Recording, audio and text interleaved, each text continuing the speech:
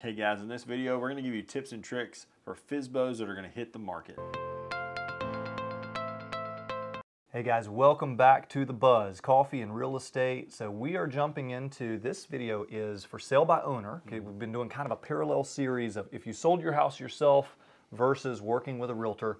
And we really wanted to jump into some of the tips and tricks. Okay, last minute stuff you need to know. Your house is getting ready to hit the market. How do you make sure that you're setting yourself up to where it's smooth and you've got all the last minute details set in place? So just want to throw a bunch of little things at you to keep in mind so that you don't end up thinking, man, I wish I'd done that before I pressed the go button. That's right. Because really, once you press the go button, some things start to happen, right? Yes. Now it's public. Yep. So, I mean, something as simple as you need to make sure you have the right signage. Yeah. So, I mean, like, what would you recommend for signs? I mean, I guess you can go to get a typical for sale sign. Sure. You know, at Walmart or wherever, you can get them wherever. Yeah. But what, as far as signage goes, what would you be doing front yard as opposed to like other signage, maybe around the neighborhood, or what? What do you recommend? Sure, I definitely would do something in the yard. And I would make sure that you're putting your phone number in large format.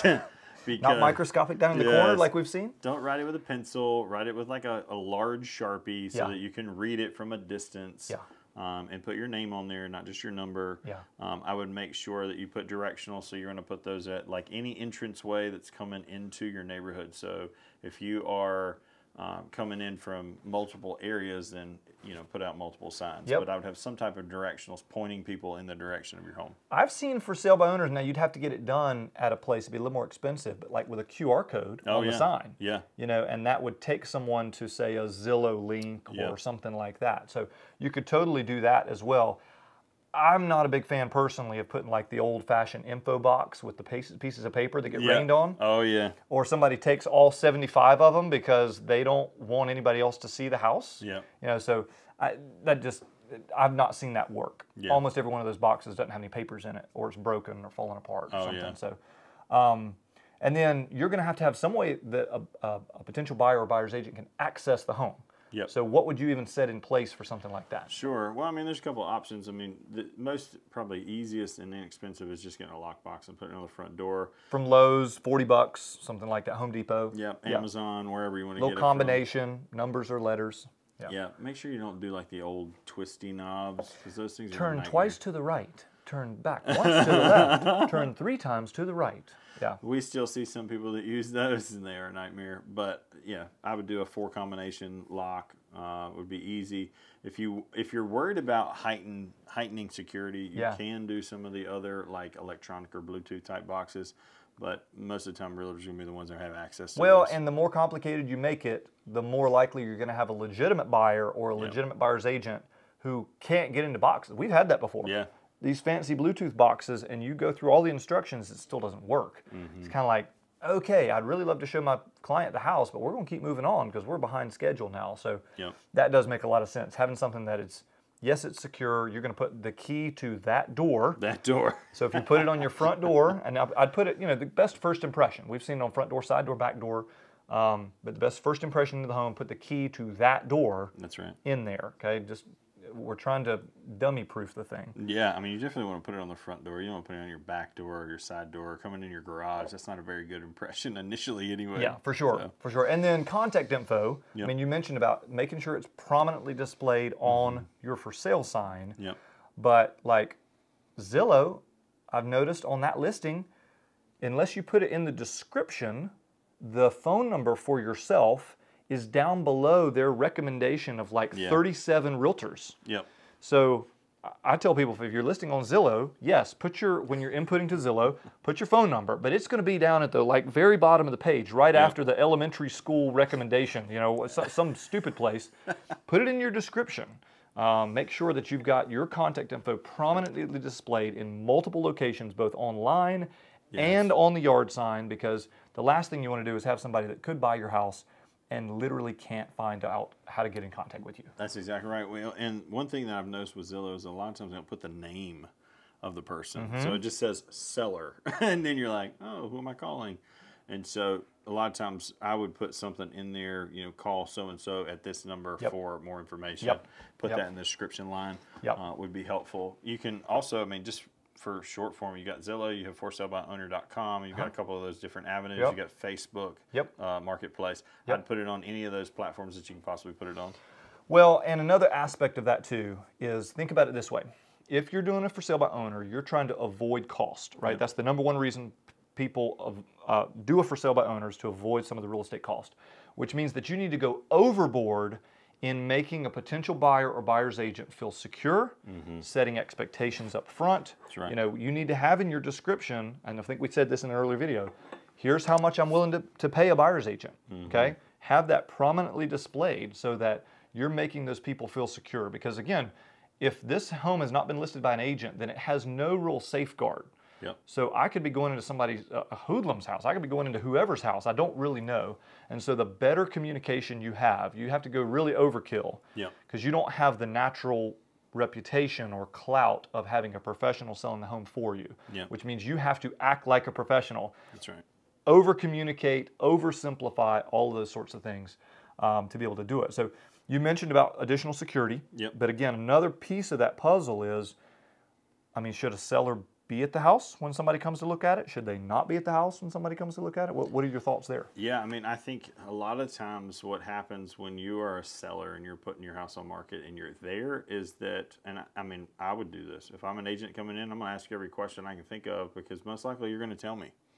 Whereas if I had an agent, they're not going to give an answer. So, you mean the seller is probably not a professional negotiator, is what you're saying. So they may come in and, you know, so what kind of price are you looking to get?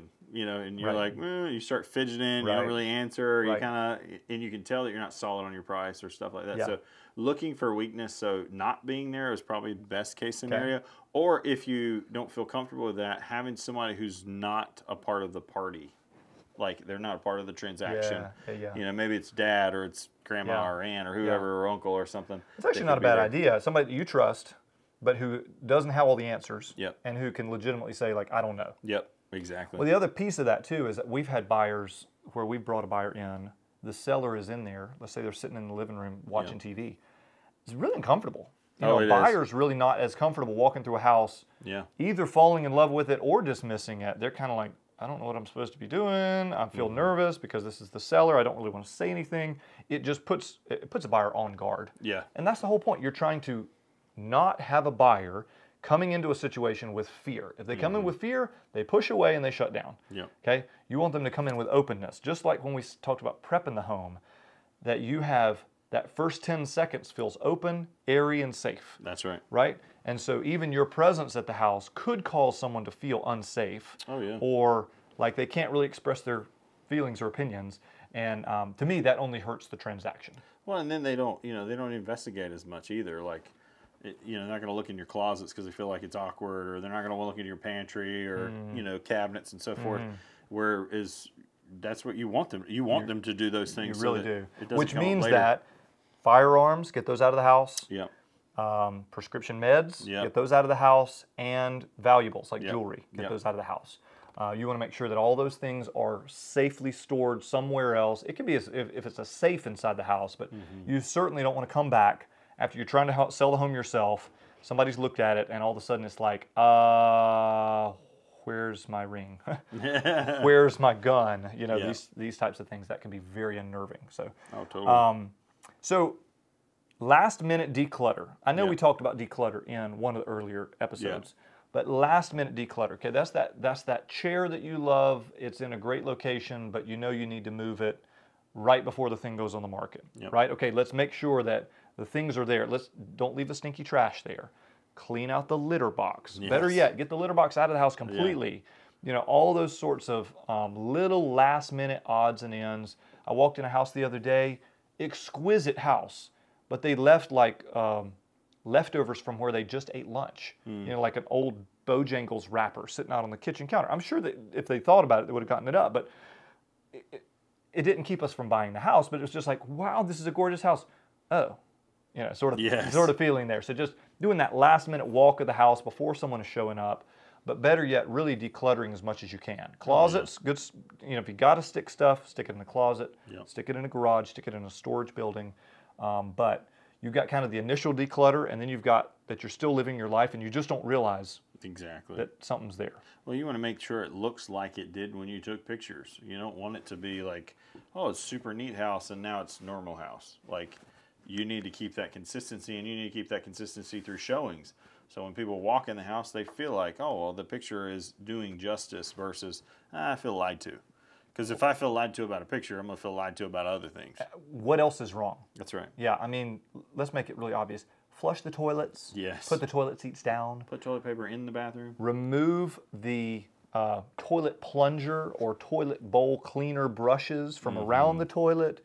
You know, just all of those little simple things, just like when you took pictures. I mean, that's a great rule of thumb, right? You wouldn't want to take a picture of your bathroom and it's got a big plunger sitting right there. Therefore, when somebody shows up, make sure those things are out, they're under cabinetry, they're away. Anything that smells bad. Yes. I mean, I've had people, they'll bake cookies. You know, just don't burn cookies That's right before someone shows up. You know, so having it smelling really good. I would caution against something here. I've had some people that have felt like more air freshener is better. Man, it's terrible. There is not a scale, more air freshener is better. Okay, this is not like this that goes up into oblivion. It is a bell curve. Yes. So if you've got, let's say, pet smells or smoke smells or something, don't try to mask it with an air freshener. It's the oldest trick in the book. All it does is make you look like you're trying to hide something. I mean, it's okay to have something smelling good, but when I walk in and it just slaps me in the face, and actually a lot of people, my wife included, they have allergic reactions or just they'll get headaches from air fresheners. Don't pump the house full of air fresheners, please. It doesn't fix the problem. That's right. I guess is what I'm trying to say. So you know, something with an air freshener diffuser, those are okay, but don't go overboard with it. Yeah. Okay, so declutter. We've talked about some of the security issues. We talked about some of the contact info. Here's a really big thing. You're going to have realtors that you're going to have to deal with. That's right. And man, you got to watch out for realtors. You could have buyer agents who are representing a buyer, legitimately representing a buyer, okay? And of course, they want to come in, they want to have proper expectations of what they're going to get paid. Yep. They want to have all the documentation. We talked about filling out all the forms. You know, you can have some of those sitting on the counter. You certainly want to have where they can access those things. Sometimes they want to be able to see them before they ever show the house, oftentimes. So have a quick, easy way that you can get those to them. But also, you could be handling people. I mean, like, I don't know what magic list it is, but realtors can pay for a list of all the for sale by owners that have just hit the market, or for sale by owners that they've been on the market for 60 days or 90 days or 100 days or whatever. And so you're going to get bombarded with realtors who, like, you know, I don't know why you're trying to sell your house for $225. I could sell it for $415, you know.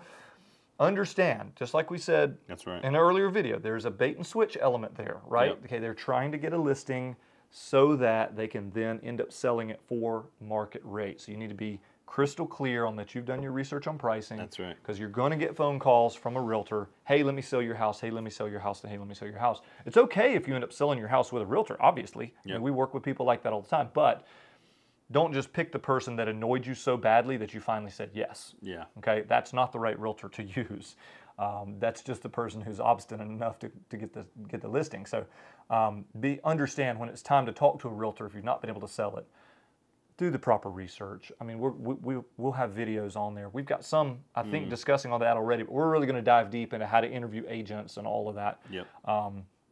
So there's that aspect of it. You're going to have to handle agents. The nice thing is if you got a buyer agent who brings a buyer and something does go missing, you at least have somebody you can track down and blame for it. You know, I mean, it still would be difficult to get something back, but you know, at least an agent's going to, they're online, their contact info is online there. So it's trackable. Well, another element of agents, I think, is knowing that an agent is always looking for information. So be really careful what you share with them.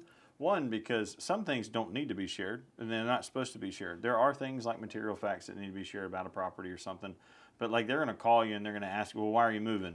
And then you're going to go into a long list of reasons and say, well, you know, I bought a house already, I'm under contract on it, and we got to close in 45 days. And then they've got all the ammunition in the world to push back on you, especially in an inspection or an appraisal or getting closer to closing dates or stuff like that. So you don't want to share those things. You want to be very minuscule with information.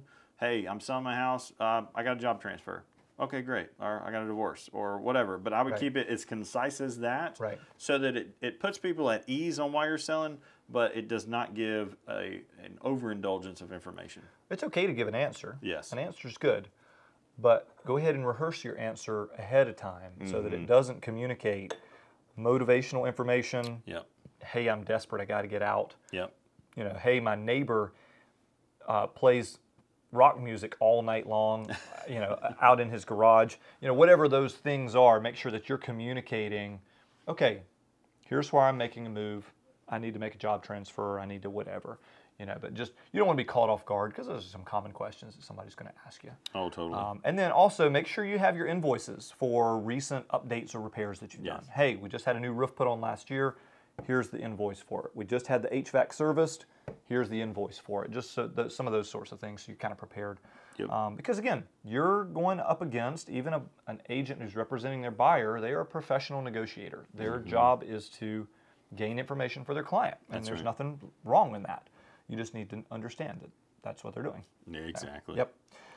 What day of the week? Like if you're talking about, hey, I'm ready to press the go button on this thing. I've done all my check boxes. When do you suggest it actually hitting the market? Sure. I mean, I would say what we've typically done is we'll hit market on a Thursday or a Friday. Okay. Get it ready for the weekend. Most people want to be able to do that. You don't want to put your listing out there as coming soon for long periods of time, like 2 or 3 weeks or something like that, because then people forget about it. If you want to do that, maybe put it as coming soon Tuesday and Wednesday, hit market Thursday. That way they're ready for it to hit weekend, and that way they can kind of see it going. Yeah. And I think that's probably your best strategy. Try to do an open house maybe over the weekend. That way when you hit Monday, you have a good idea. You've given enough time, enough notice for somebody to be able to make offers. Yeah, and you either have gotten a realistic offer at that point that you're negotiating, or you're ready for, you know, gearing up for that next week and weekend. That's right. Also letting people know, like, hey, here's when the home is available to be shown. Go ahead and decide that ahead of time. If you work from home, if you got pets, you know, I know we've talked about just the ins and outs of pets, getting pets out of the house, getting them out. You don't want to have the big guard dog in the backyard where people are like, burr, burr, burr, burr, you know, when they first pull up to the driveway. That doesn't give them a sense of feeling safe, open, airy, light, all of that. So to the degree that you can, try to get pets out of there. A lot of people are allergic to pets, so you don't want them in close proximity during showings. Right. But yeah, I mean, if you're hitting kind of that pre-weekend, that seems like a good time to launch something. So any other last minute kind of final thoughts of what you're thinking for any of that? Just, you know, be in mind of that you're going to probably have 2 or 3 cars that are going to be pulling up to your house at any given time. It might be a husband and a wife and then the agent. So making sure that there's places for people to be able to park, or that you've, you know, emptied the driveway so that they can do that. If you have a bunch of extra cars, don't park all of them there so that people, one, it leaves a bad impression. First impression, you're kind of pulling in, you're like, oh, this guy's got 10 cars in the driveway. So I would try to minimize that so that they see the house and nothing else. So parking wise, being able to pull in the driveway, you know, put your stuff in the garage, things of that nature. But I think those are big ones. Like you said, you've already kind of hit on a lot of the high notes. So I can't think of anything else that would be really detrimental. I mean, you're gonna you want to have, and we'll say this multiple times, when the house first hits the market, you're gonna have this uptick in traffic. Okay, everybody wants to see the new listing, right? Boom, boom, it hits. This is new. It's a new house. I mean, especially in the inventory shortages that we've had, you got people that are just sitting waiting for that next house to go on the market. So you're gonna have this natural uptick in your traffic on your home. How many people are coming to see your house? And then over the course of the first few weeks, it's going to start to taper down. And so understand that that's your bubble. You know, that's right. Like, be ready. When you press the go button, it needs to be cleaned out, ready to go, all of your ducks in a row, because if you set a bad impression in those first few weeks, even though it got super clean and super nice after that, that's right, nobody really knows. Because they're on to the next one. So just making sure, you know, like in so many things in life, a little bit extra preparation up front, that's right, causes a better result down the road. Exactly. Yeah. So guys, we thank you for watching this video. If you know anybody else that you would want to share this information with, or if you have questions, put some comments in the description below, just to be able to answer some of your stuff for you. But yeah, we're looking forward to the next video. I think the next one's going to be talking about price drops. Yep. Stay tuned. We'll see you guys in the next one.